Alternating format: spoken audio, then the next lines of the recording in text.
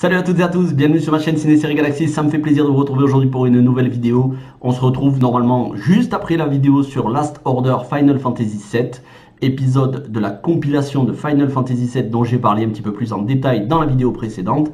Donc je ne vais pas vous refaire le résumé, on va passer directement à ce numéro Final Fantasy VII Advent Children, film non pas adapté d'un jeu vidéo mais qui est dans la continuité d'un jeu vidéo. En gros, c'est la suite du jeu vidéo Final Fantasy VII, sorti sur PlayStation, qu'on ne présente plus.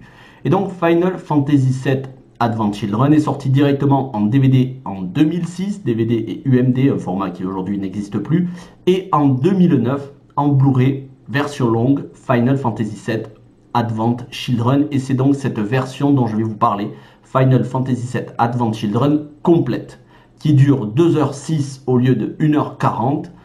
En gros, si on enlève le générique, il y a un bon quart d'heure, entre 15 et 20 minutes d'images supplémentaires, et pas des moindres, puisqu'il s'agit de certains pans du scénario, de certains pans de l'intrigue, de combats, de chorégraphies, certes, qui ont été rallongés, mais qui n'en sont pas moins importants. Mais pour ceux qui ne connaissent pas forcément le jeu vidéo, ça ne fera pas une grande différence, la version normale ou la version longue.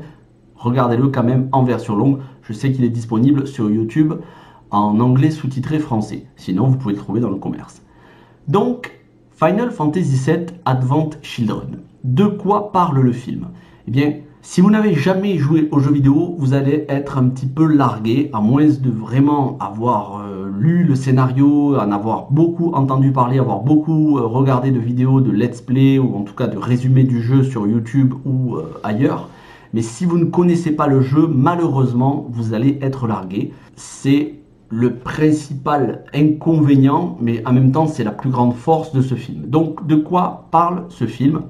Suite aux événements de Final Fantasy VII et donc de la planète et de Aeris qui ont défendu la rivière de la vie, qui a défendu la planète contre le météore invoqué par Sephiroth, et donc la mort de Sephiroth en combat contre Cloud, suite à cela, des géostigmates, autrement dit une maladie de la peau, une maladie qui intoxique les gens, est apparue, et apparemment les gens pensent que ce serait une conséquence de la rivière de la vie qui se serait vengée de tout le mal que leur aurait fait la Shinra Corporation, c'est-à-dire la société Shinra qui a exploité la rivière de la vie sous forme d'énergie Mako.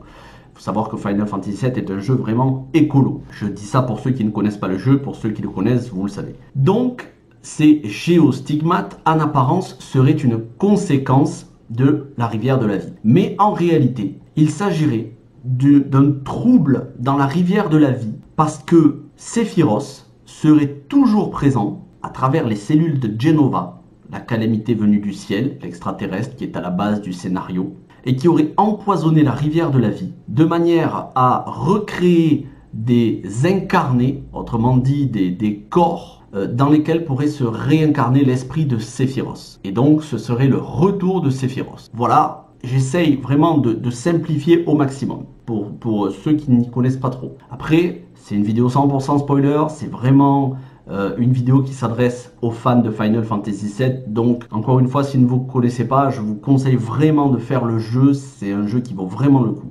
C'est un des plus grands RPG de tous les temps.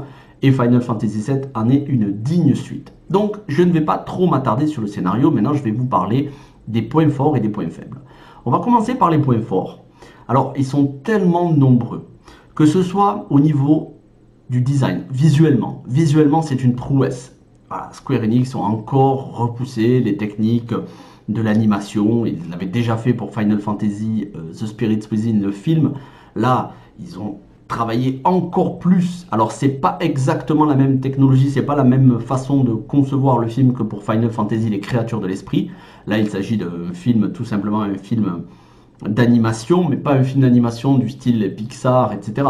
Un film d'animation ultra réaliste. C'est d'une beauté à couper le souffle. Encore aujourd'hui, en 2020, le film peut donner des leçons à beaucoup de films, que ce soit au niveau de la peau, au niveau des cheveux. Alors, bien évidemment, on fait encore mieux aujourd'hui, mais c'est très très très bon pour l'époque et encore aujourd'hui ça n'a pas vieilli. Donc visuellement quasi irréprochable, les chorégraphies de combat sont époustouflantes et ça n'arrête pas. Sur les 2 heures que dure le film, il doit y avoir plus d'1h15, 1h30 de combat. Et c'est des combats jouissifs parce que entre la musique que nous les fans connaissons, le fait de voir apparaître une invocation comme Bahamut, le fait de revoir le combat, de voir un nouveau combat Cloud contre Sephiroth, le fait de revoir tous les personnages qui se battent côte à côte, et Tifa, qui est juste magnifique. Visuellement, c'est pour moi la meilleure version de Tifa, sans compter celle de Final Fantasy VII Remake.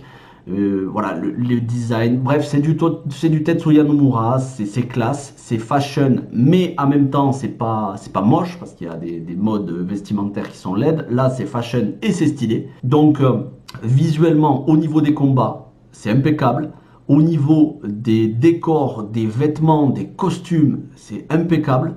On rappelle, c'est du virtuel, il n'y a rien de réel. Et au niveau des musiques, c'est Nobuo Uematsu qui s'y colle. Et j'ai envie de dire que là, il s'est donné les moyens de ses ambitions avec des chœurs, avec des instruments qu'il n'avait peut-être même pas utilisés jusqu'à présent, parce que les limitations techniques des consoles. Donc là, c'est digne d'une bande originale de film, de cinéma grandiose. Tous ces points-là sont au service d'un scénario qui est, mais alors j'ai envie de dire, pour moi épique, mais qui peut décontenancer. Quand on a joué que à Final Fantasy VII, l'original, ça peut un petit peu décontenancer.